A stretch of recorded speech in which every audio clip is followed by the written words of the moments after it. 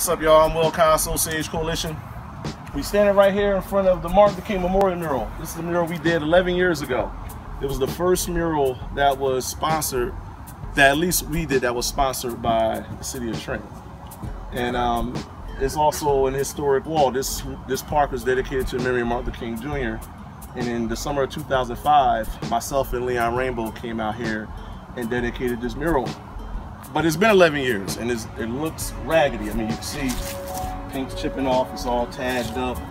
You know, it looks really no different than the wall that was previously here before we painted. So now we're right back at that same situation where, again, you know, something this prominent should not look like this. So we're launching a GoFundMe to raise some funds to redo this mural in the next coming weeks. And I don't know, what else should I say? Feed the homeless. This is Graham Apgar, also with Sage Coalition. I'm working with Casso on this because I'm actually going to be out in this park doing a pendulum painting project, just like a community art project. We're going to get kids out here, they're going to make crazy psychedelic art. We might even post it up on some boarded up windows around.